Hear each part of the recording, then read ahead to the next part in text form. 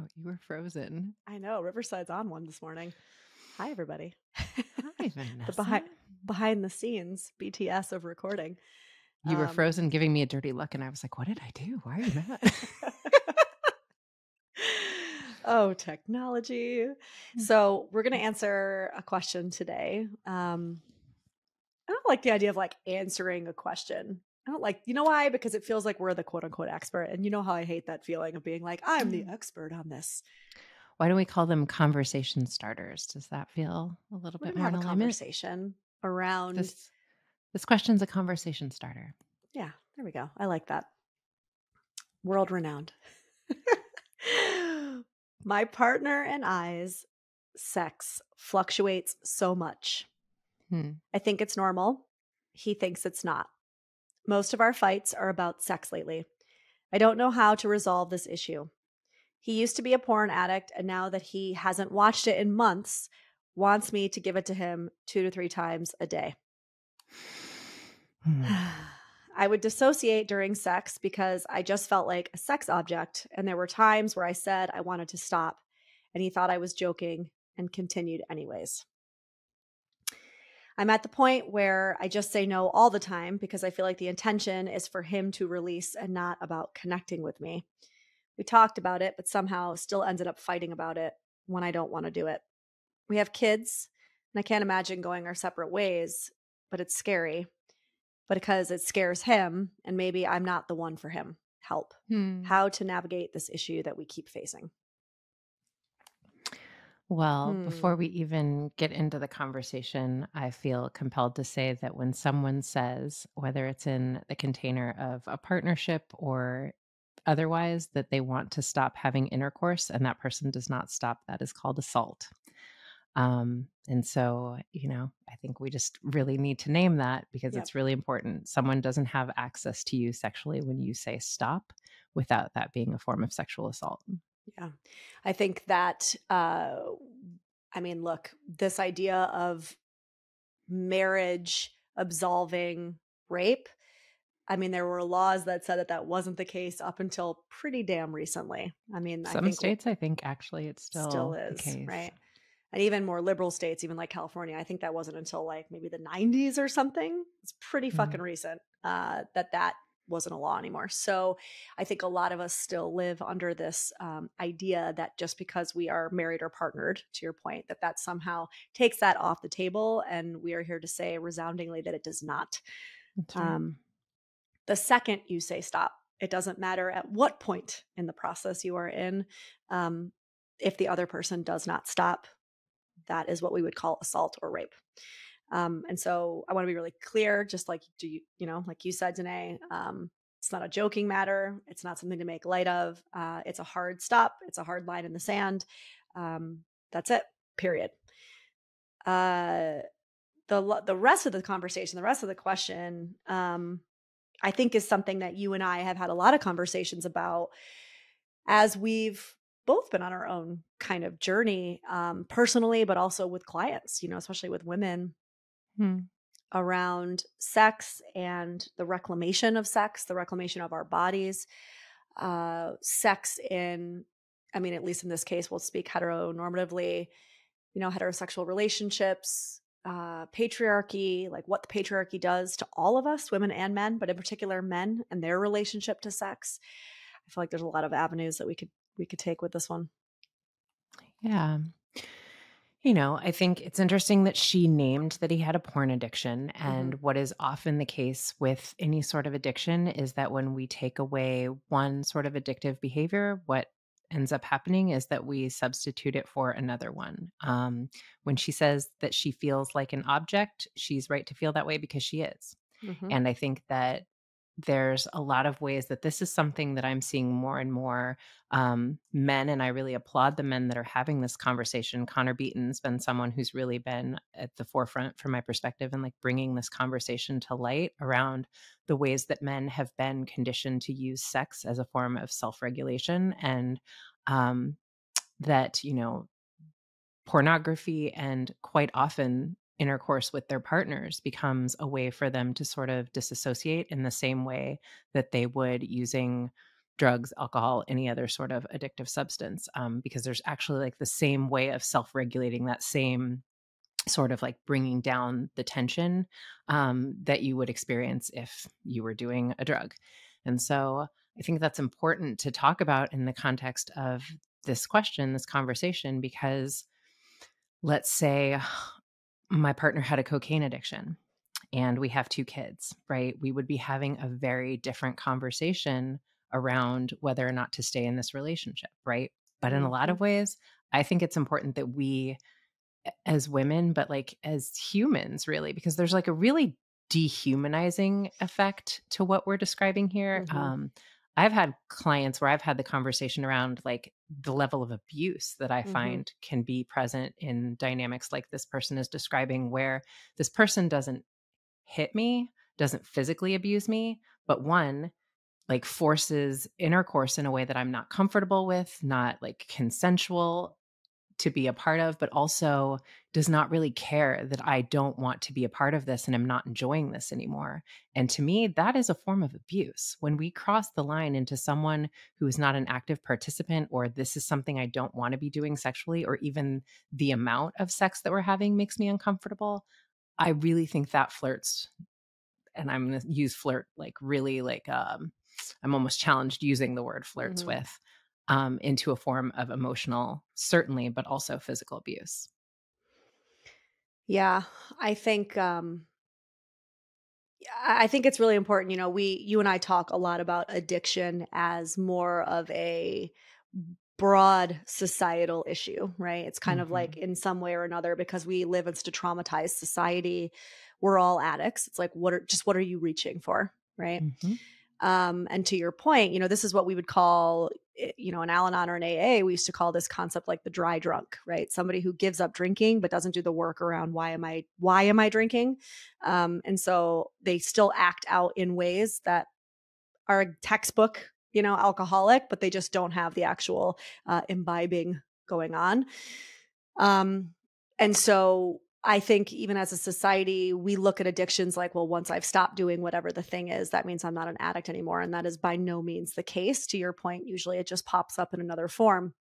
And in saying that, if you're listening and you're like, oh, I can kind of understand the question, or I can kind of like feel into a connection, but like there's not an addiction there. I want to say that in my experience as a clinician, a lot more people, I think, than we're actually saying, to a certain extent, have some form of sex, love, porn addiction. Um, because I think in a lot of ways it's more sanctioned than, Hmm. drugs and alcohol have been culturally. And so whether it's porn or not, this idea of sex and love being exactly what you were saying, this way to regulate the self, this way to self-soothe. You and I talk a lot about, especially for men, in a world where they've been taught they're not allowed to feel, right? And they can't express emotion. It becomes their only way to connect to their emotional self, their spiritual self, right? Um, it's very common, y'all. And it doesn't have to be like so black and white where somebody says, oh, you're a porn addict. I think actually there's something to be said for a lot of the way our culture is when it comes to sex and love addiction. Yeah. And, in hearing you say that, I think what's important to play with as we have the conversation is let's take the word addiction out of it, Yeah. frankly, because I Yep. think if we normalize that all of us are addicts and Right. our drug of choice can Then what does that be even mean?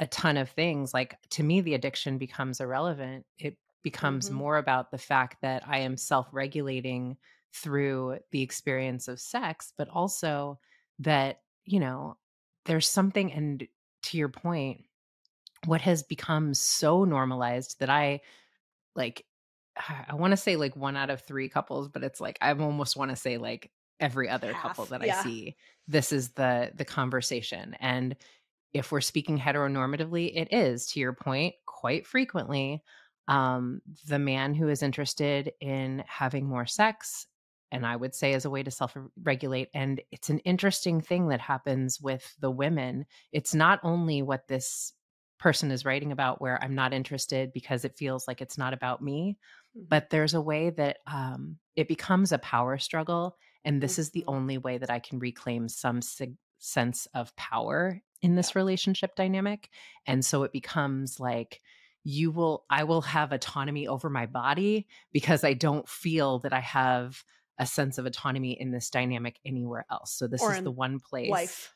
Yeah, and certainly in society. And so I think there's just a lot more of like the power struggle that I feel like is what is important to talk about in this question, which is we are not in alignment. We are sort of like fighting against each other in a way that, like, to me, that's the bigger issue than, well, in this case, there's a lot of issues with what's happening sexually, Mhm. but it's also like that there's a power struggle happening here and that it feels like this person's partner is really not present in seeing her in a way that, oh my God, so deeply hurtful and damaging. Yeah, I mean, I think to what you were saying about how I have seen more men recently stepping forward to have the conversation around sex and what that's been like for them and what that's meant to them, and really just like witnessing a lot of men start to grapple with that, I think has been, I mean, shit, it's been refreshing to say the least. But I also want to say, if you're in a container like this where this is reminiscent of like what you're struggling with, um, what do you do? Right? Like, what's the next Mm. kind of tangible step? Because, she has said that every time they try to talk about it, it turns into a fight. Um, I guess, I mean, and I have some ideas, but I'd be curious to know what you think today. Like, if you were working with her kind of as a client, like, what would be like the first step, I guess, that you would have her tackle? Well, I'm going to circle back to like if we're in the realm of addiction for a minute, and if the drug of choice is sex, sex is off the table, right? So, like, the one behavioral addiction where we can't take the thing away is any sort of food addiction because we have to eat to survive, but you don't actually need sex with another person to survive. Hmm. So, I would say it's really important to start to rebuild a relationship with us and our relationship to one another sexually that feels like it's not from like the space of coercion or pressure or some sort of like, entitlement, frankly. And I think Hmm. that's a big thing for me is that I don't care if this is your husband. Nobody is entitled to your body, period. Hmm. And I want to say that again. Nobody is entitled to access to your body. That's just you get to decide whether or not you want to have sex with someone. I don't care if you're in a relationship with them or not. I think there's a lot about, the power over structure of patriarchy that has taught men, and this is not their fault, it's what they have been taught, but like that the trade off for choosing to be with a woman is that you have access to her body forevermore. Yeah, That's not true. you're And owed. so I would say it's really important to start as you would with any sort of behavioral addiction or any sort of thing that I have a compulsive need for. You have to learn how to self regulate without it. So I would say we're not having sex, period. And I would say, like, let's do like they do with like meetings, like 90 meetings in 90 days, like 90 days, no sex. How you doing? Right. And I heard Dr. Oz say something once. I probably mentioned this before, but he was like, if you're not clear, if your relationship with something is Yeah. problematic, take it S- away And then see. for a while and Yeah. it will become very clear. Now, if you try to go 90 days without sex with someone who feels that they are entitled to have sex with you 3 times a day, I promise you some very significant things to look at are going to come to the surface, and that's very vital information. I mean, like, that is not someone frankly who has like a desire for a lot of sex. That is a compulsion that she's Hmm. describing. That is Hmm. someone who is like compulsively using sex as a way to like be in their body. He needs to Hmm. learn how to self-regulate with something outside of you. So I would not have sex for 90 days. That's where I would start if this was a couple I was seeing. And here's what's coming up. I'm imagining with somebody who, and listen, this is me maybe putting, um, you know, I guess to kind of reframe this, like I don't know this person, either person really, but if I'm somebody who has a struggle with a compulsion enough where I'm expecting it 3 times a day, number 1. Number 2, when my partner says, "Please stop," or "No," I keep going. I would be very curious to see what happens when you tell somebody like that, "We're not having sex for 90 days." Now, because we've already said that part of this feels abusive, Mhm. I would say that in this specific instance, there has to be a lot of safety precautions considered and put into play. Because in my experience, and honestly, I would say even my kind of clinical opinion, uh, if somebody is not stopping when their partner is saying stop, there's most likely abuse happening in other parts of the relationship. Whether that's emotional abuse, verbal abuse, there's something else going on. Like usually when somebody, let's say, is smacking you, the smacking is not only the only form of abuse, right? Like Mhm. there's an abusive structure at play here.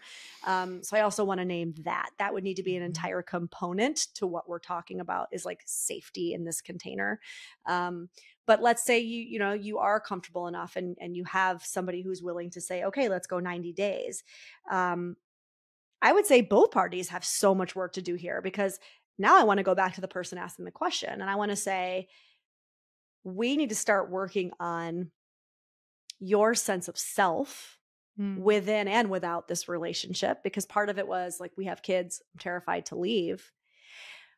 This could go a lot of different ways, right? This 90 days could happen. It could be a real aha for the partner. The partner could realize their compulsiveness. They could want to go to SA meetings. They could want to go into therapy, right? There's a lot of that would be great. And also it could go the other way. And so it goes the other way. So what are we going to do now? Right. And this feels a little bit like when somebody says, well, I'm staying for the kids. And then we have a conversation of that's not always the healthiest decision for the kids. I still Mhm. think we have a misconception. And partly it's because societally we don't support mothers, we don't support single parents. But there's a lot of misconception, I think, out there still that it's healthier no matter what to stay together. And that is just simply not the case. Yeah. I mean, I absolutely agree. And, there's that saying in the world of addiction that you can't have an addict without an Al Anon. And so I think making this about this person's compulsion and that's all we're talking about, I promise you there are some significant codependent tendencies Yep. at play here anytime someone is asking for sex 2 to 3 times a day. And that's something I'm even entertaining. And I say that with a lot of,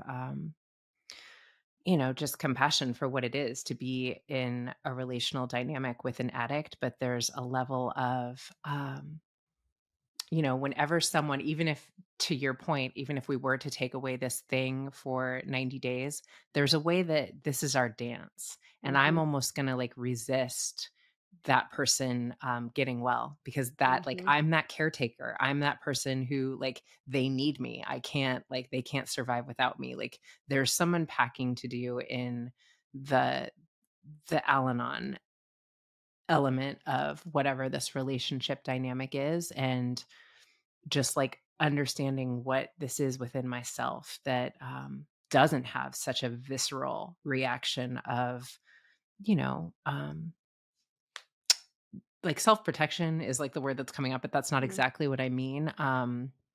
Advocacy, I guess, Hmm. like there's some work to do around like my sense of self-worth and how I advocate for myself and how I make certain things just not okay.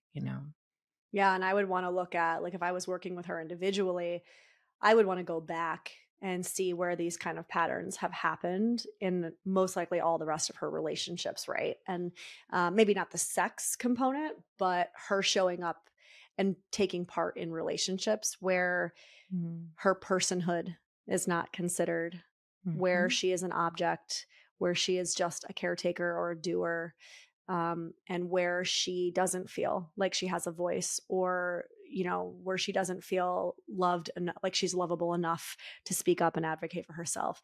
And I would really want to go into some of these patterns that most likely started in childhood, as they did for many of us, that led us down a path to be in a relationship such as the one that we're in, right?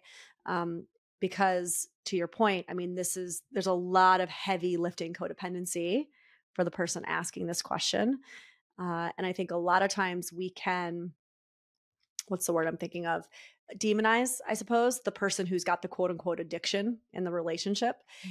And so often you and I will say, it's like we've got to keep our side of the street clean. I mean, that's what Al Anon's all about, right? Like, I mean, I remember the very first Al Anon meeting I ever went to, and they were like, we're not here to talk about their disease. We're here to talk about you and your disease. And I was like, what? First of all, I do not have a disease, right? Like I was so upset about that. And then the more and more I started doing the work, the more and more I was like, oh shit, I got a lot to unpack about myself here, you know?